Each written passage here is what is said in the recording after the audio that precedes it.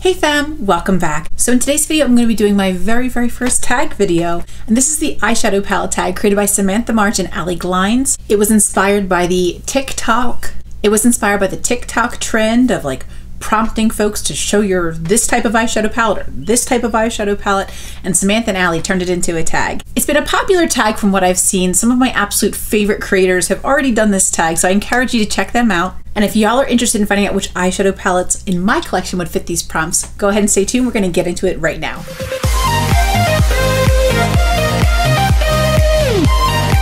So the first prompt of this tag is show your newest eyeshadow palette. And I actually have three. Truth be told, my absolute latest palette, because I got here yesterday, is the Menagerie Pastel Pup palette. I have this on my eyes today for the most part, with like a little bit of help from two other palettes.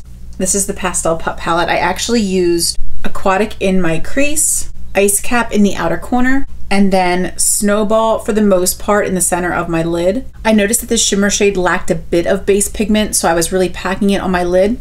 In order to get better opacity, I actually reached into this little magnetic palette. And this is my collection of Divina shades, 4 different bundles, and I tapped into this little guy here in the center, which is Nerds, which comes from the Exploders collection, the Willy Wonka Exploders collection. So I just kind of like tap that gently over top some of the little like patchiness from the shimmer shade in the Pastel Pup palette, just to kind of like fill in some of the gaps. And then on my lower lash line, I used Iceworm. And then I wanted like a mint shimmer to go over. I didn't see any in my Divina palette. I didn't see any in the Pastel Pup palette.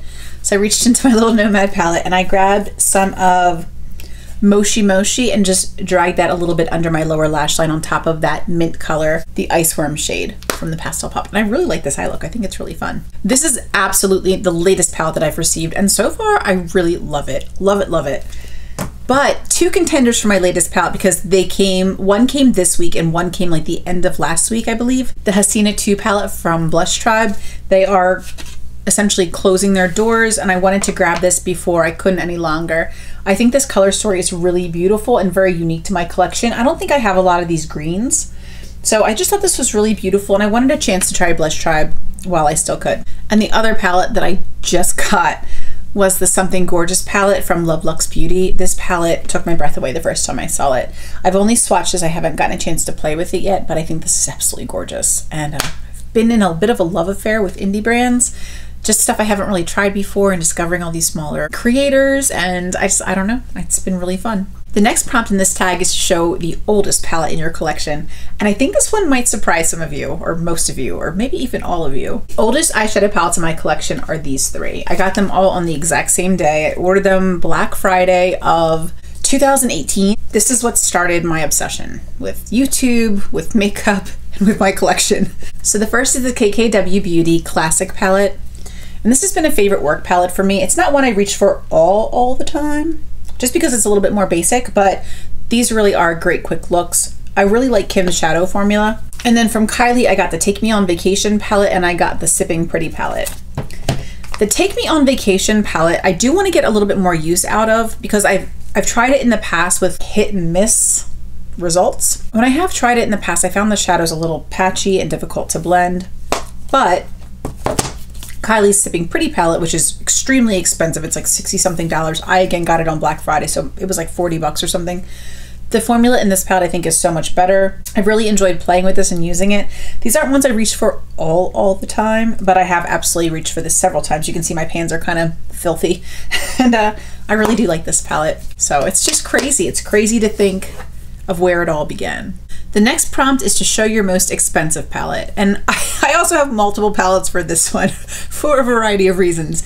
And I sort of blame Allie for this because she brought up such a good point in her video. Natasha Denona and Pat McGrath are both around the same price point. And while Natasha Denona's full-size palettes might be $4 more than Pat McGrath's full-size palettes, Natasha Denona will typically have like 5 or 6 more shades than Pat McGrath's full-size palettes.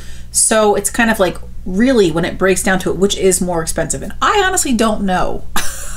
I don't know. I don't know what the right answer to that question is. So I'm just going to show you all four. First, I have two Pat McGrath palettes. I have the Mothership 1 and the Mothership 5. And these could be my most expensive palettes because they do retail for $125 each. This is the Mothership 1 palette. And this is the Mothership 5 palette. Now I did pick up both of these palettes on sale. Pat had a spring sale on her site. And if you spent, I think, under $150, you got 20% off. But if you spent over $150, you got 25% off. And so I rationalized, I'm like, I can get both of these palettes for under $100 if I buy them at the same time. Whereas if I only bought one or the other, I wouldn't get as much of a discount. And these are palettes I've wanted for at least a year. Like, I've been looking at these palettes, maybe not a year for both, but I think around there. I think it's been about a year I've wanted these. So these are absolutely beautiful, but I did get them on sale. So I'm like, are they my most expensive? And then the Sunset palette I also got on sale. I believe I got this for $100 from Sephora when Natasha Denona had a sale. This is the Sunset palette. So this one is a $129 palette, but again, I got this one on sale. So I'm like, which is more expensive? Like, did I spend, you know, I technically spent more money on this single palette than I spent on either of these single palettes when it all kind of breaks down with the sale. And then I consider my Natasha Denona Gold palette. I'm like, this one was not purchased on sale. This was full price. So is this the most expensive? But then this was a gift. So I didn't personally spend anything. Doug spent $129 on this palette plus tax. So y'all be the judge. I don't know what counts as my most expensive because there are variables to consider, but those are my 4 most expensive palettes. Another prompt is to show your least expensive palette. And for me, that has to be my little e.l.f. 4-pan bite-sized eyeshadow in SIEU. This is only $3 for 4 shades. There are so many cute color stories, these little 4 pans. This is just the one that appealed to me the most. And I'm super happy that they have such an affordable option with great quality shadows. The next prompt is show us your everyday palette in your collection. And again, I have 2. I couldn't decide because it really just depends on preferences. But they are both from Anastasia Beverly Hills, and we have the Soft Glam palette and the Sultry palette. The reason I have both is I think these are both incredible everyday palettes. You've got a lot more warm and neutral tones in your Soft Glam palette, and then you've got more neutral / cool tones in the Sultry palette. So depending on skin tones, undertones, preferences for warm or cool shadows, I think either one of these would be an incredible everyday palette, and I recommend them both highly. This one is discontinued now, but I heard you can still find this some places. Beauty Bay, I believe, has this from what I heard. Definitely my recommendations for an everyday palette. The next prompt is to show the most colorful palette in your collection, and I think for me, it would have to be the Trendy in Tokyo palette from BH Cosmetics. I think this is probably my brightest, most colorful option in my whole collection. It's so pretty. I love the colors and how playful they are. I want to tap into this when it gets a little closer to summertime. Right now I'm still enjoying the whole pastel moment that we're getting to enjoy it for the spring. I think this is such a pretty palette. I love how bright it is and colorful and just happy. Very happy to have this. So the next prompt is to show the smallest eyeshadow palette in your collection, and I had a little bit of competition. I considered the e.l.f., but I wanted to use this one for my most affordable. I looked at my little NARS 6-pan, if you guys saw my Shop My Stash for NARS a few weeks ago, and I have that little NARS palette, but actually I measured it against this next one, and it is literally the smallest one in my collection. And that is the Fenty Beauty Snap Shadow. Mine is the Cadet Color Story. It's the 7th palette. And this little guy is teeny, teeny, tiny. Like, if we look at the e.l.f. pans, how much bigger they are than this palette. It's so cute. It's like, here's my hand, which is not that big, and here is this little tiny shadow. So it's just very cute and compact, and I think this is definitely the smallest eyeshadow palette in my collection. For the biggest eyeshadow palette in my collection, I would have to give that to the Morphe 39S Such a Gem palette. This guy's got 39 shades. He is gigantic. He is bigger than my head, like by a long shot.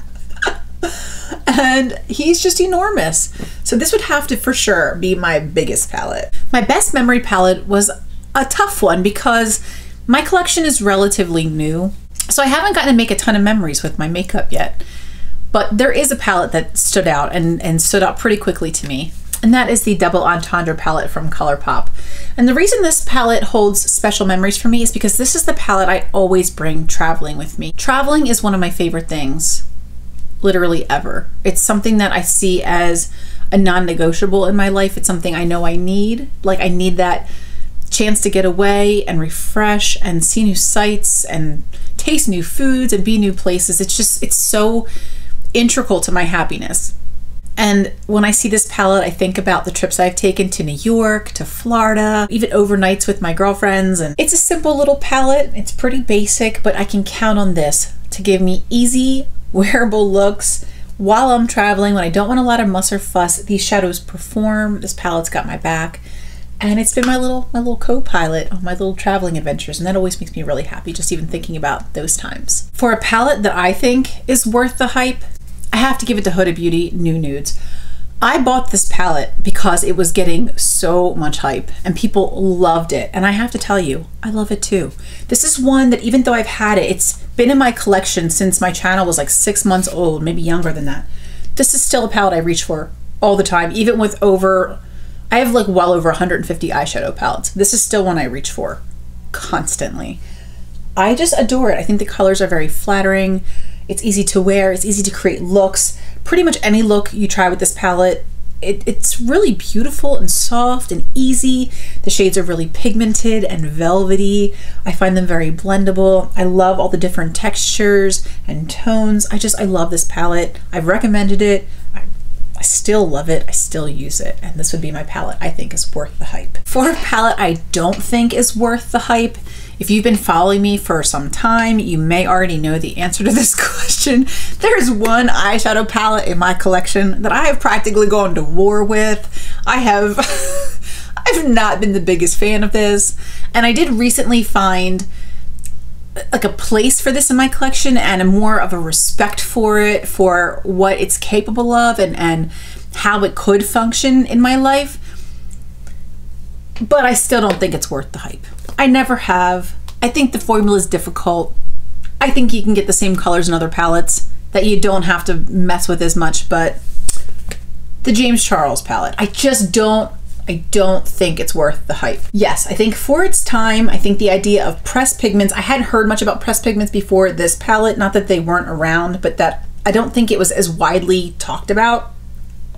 I do like this palette in that it can create essentially the colors that you see in the pan. If you want a hot pink, I mean, it's the color you see in the pan.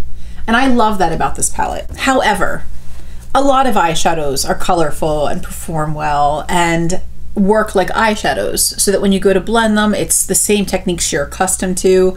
With a palette like this, you have to essentially learn new techniques in order to use these eyeshadow palettes. If you are a makeup artist, you already know these techniques. But for the common person walking into Ulta, seeing this palette and saying, yes, I want those colors on my eyes, it's not the easiest formula to use. It's not a beginner friendly, I don't think. And I think when you're marketing something to the masses, it really should be user friendly. With these shadows, essentially how you would best work with them, in my experience, is to pick some up on your brush, stamp it onto the spot where you'd like it, and then gently blend it.